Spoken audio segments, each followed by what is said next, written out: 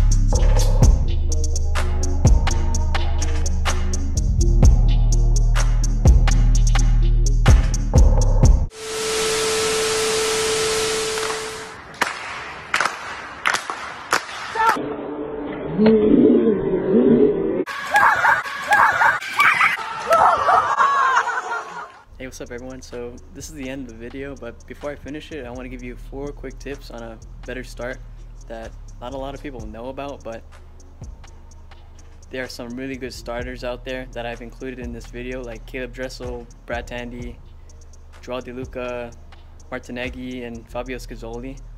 They've used these 4 quick tips in their starts that could probably help you out if you want to be a better starter. So my first tip for you is to use your arms on the start. Not a lot of people do this, including me. I haven't learned this until I'd say last year. In the middle of the summer, I started using my arms because some coach told me to use my arms on the start, and it really helped me. Helped my reaction time, which is one thing. And secondly, I didn't have to depend all upon my legs. It's basically like a 50-50 thing, where the power comes from your legs and your arms as well. Which leads into my second tip. When you use your arms, your chin should be pushed towards the far wall. it's kind of hard to know what that's like, but imagine looking straight up and you see my chin is pointed towards, I guess, the place where I'm looking, and that should happen with your start. When you use your arms with enough force, your chin should follow your arms, and that in turn should give you, I'd say, a lot more momentum, because you're taking that potential energy, so what you can use but don't use because you don't use your arms. But if you do, what you can use is your arms, your legs, and as well as that chin that you push forward, which will give you more momentum on the start. And also, with the chin push, that leads me into my third tip, which is to use the leg flick. So I don't think a lot of you know what the leg flick is, but I will drop a link down below to the Race Pace Club and Gary Hall teaching people how to do the leg flick. And I think the leg flick is really important because you get a better position, for one, and then two, you could get a sharper entry, which is what I've heard from Tandy. You need like a really sharp entry instead of like this huge splash, and it takes a lot of practice to learn the leg flick, but if you could use it, it's really powerful. It's a really powerful thing that you could include in your start.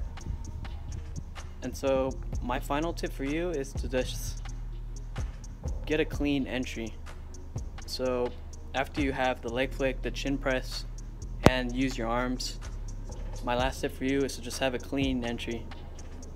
Like Caeleb Dressel said in one of his breakdown videos of his races, he said, it doesn't matter how far you go in your start, but what matters the most is like your entry. So if you don't have a clean entry, you're probably going to add like a lot of time or whatever, and you don't want to do that during a race. You want a clean entry with the most powerful start.